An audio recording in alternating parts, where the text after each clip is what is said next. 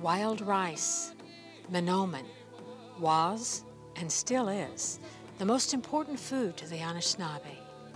According to oral history, they were told, "Go where the food grows upon the water." For they believe that if they take care of the rice will take care of them. Wild rice isn't really rice at all, but the seed of a wild watergrass, a hardy, earthy grain that is more than food. It's a way of life. Hi, I'm Loretta Oden.